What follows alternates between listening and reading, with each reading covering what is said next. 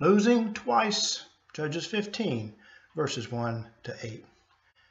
The more I look at the story of Samson, the more I see loss and more loss. In this section, we see that Samson loses his wife twice.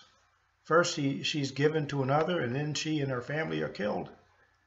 Samson uses fire to seek revenge, and the result is the Philistines do the same thing, resulting in the burning of his wife and her father. Destruction by fire is the ultimate loss. Such is the fate of everyone who will not follow God's path. Loss is bad. It will be inevitable for some.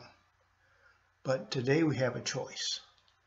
Today you and I have a choice of whether our end is going to be eternal life or destruction in God's fire. May God bless you today.